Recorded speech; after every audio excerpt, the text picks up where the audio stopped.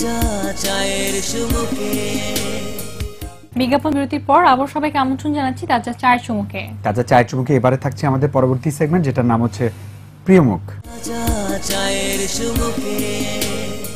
প্রিয়মুখ সেগমেন্টে আজ আমাদের মাঝে উপস্থিত আছেন বীর মুক্তিযোদ্ধা আলহাজ ATN আব্দুল্লাহ। চলুন কথা বলি আমাদের আজকের অতিথির সঙ্গে।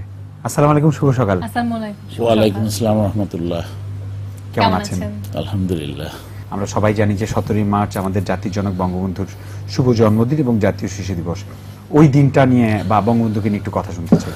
ওনার সম্পর্কে বেশি কিছু বলা বা জ্ঞান গর্ভ আলোচনা করার দৃষ্টতা আমার নেই, আর তা আমি মনেও করি না।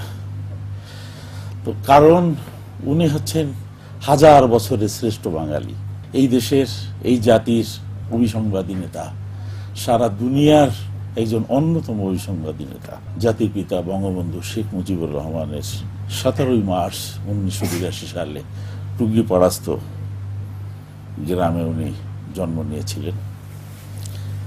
আমি শুধু মনে করি যে বঙ্গবন্ধুর জন্ম যদি এভাবে আর এই দেশে না হতো, তাহলে এই জাতি স্বাধীনতা পেত না, আর এই দেশ বাংলাদেশও জন্মাতো না। জীবিত বঙ্গবন্ধুর চেয়ে আমাদের মৃত বঙ্গবন্ধু কিন্তু হাজার গুণ বেশি শক্তিশালী। আজকে প্রত্যেক ঘরে ঘরে বঙ্গবন্ধু আদর্শের নতুন প্রজন্ম গড়ে উঠছে। বঙ্গবন্ধু স্বপ্নের সোনার বাংলা গড়ার জন্য পুরো জাতি আমরা একত্রিত হয়ে আমরা রূপকল্প 2021, রূপকল্প 2041 আমরা নির্ধারণ করে বঙ্গবন্ধু তনয়া আমাদেরই সবার প্রিয় প্রধানমন্ত্রী শেখ হাসিনার নেতৃত্বে পুরো জাতি আজকে বাংলাদেশকে নতুনভাবে তৈরিতে সবাই একযোগে কাজ করছে।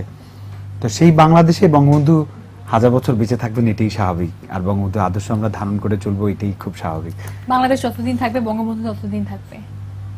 ডেফিনেটলি। এটা খুব সুন্দর একটা কবিতা আছে এটা নিয়ে। কিন্তু বঙ্গবন্ধুর যে এই অযাচিত যাওয়া, এটা তো কোনোদিন কেউ চায়নি।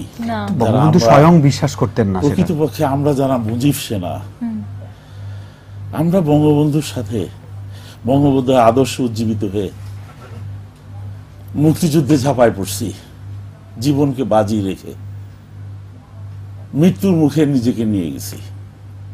কার হুকুমে? বঙ্গবন্ধুর হুকুমে। তার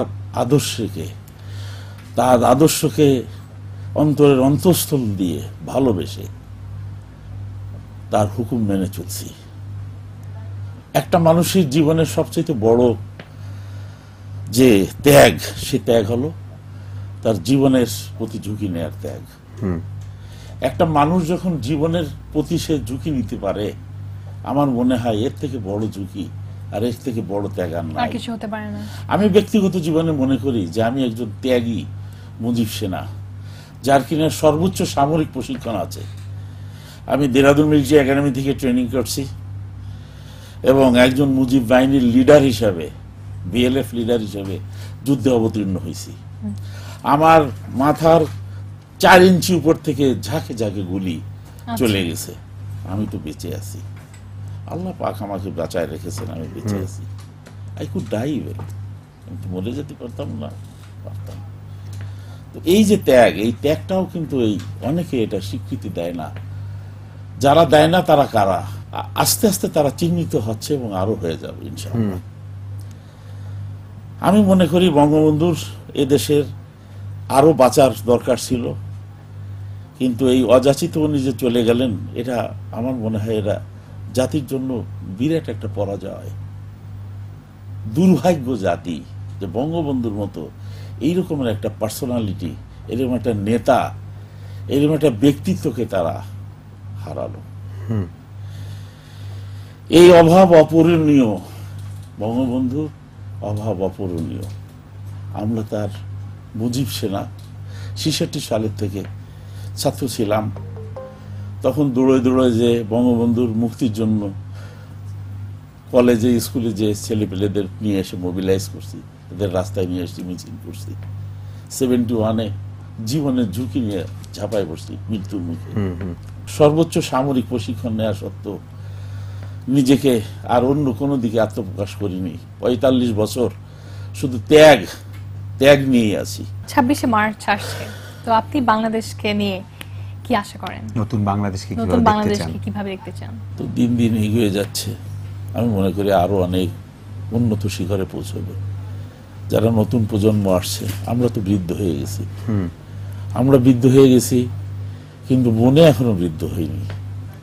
মনে এখনো কিন্তু আমরা তাজা, সেই টকবগে 21 বছরের যে আব্দুল্লাহ বিএলএফ লিডার ছিল, দেহরাদুন মিলিটারি একাডেমিতে যে ট্রেনিং করছে, যে যুদ্ধ করছে সম্মুখ সমরে, সে বৃদ্ধ হয়ে গেছে আর 66 বছর বটে।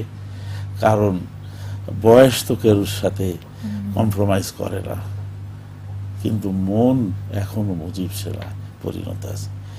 আমি আমার বঙ্গবন্ধুর সুযোগ্যা সুকন্যা প্রধানমন্ত্রী শেখ হাসিনা আমার বড় বোন, তার কাছে আমার দাবি আর তার কাছে আকুল প্রার্থনা, আকুল আবেদন যে মুজিব সেনাদের সে যেন মোবিলাইজ করে, তার নেতৃত্বে আনে।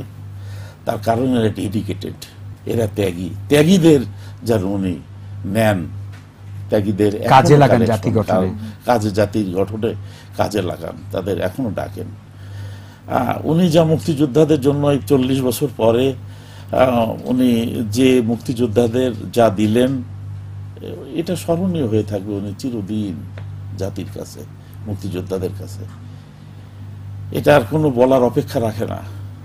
কিন্তু শুধু এটুক আমি আজ বলবো যে উনি এই ওনার নেতৃত্বে এই কাজটা যেন উনি করে যাবেন। অবশ্যই প্রশাসনের সংশ্লিষ্ট সবাই আপনাকে দেখছেন, উনি মোবিলাইজ করেন। আমরা চা খাবো, গল্প করবো, তবে তার আগে একটু দর্শকের কাছ থেকে বিদায় নিয়ে নিই। আপনাকে অনেক ধন্যবাদ, এত ব্যস্ত মাঝে এসেছেন।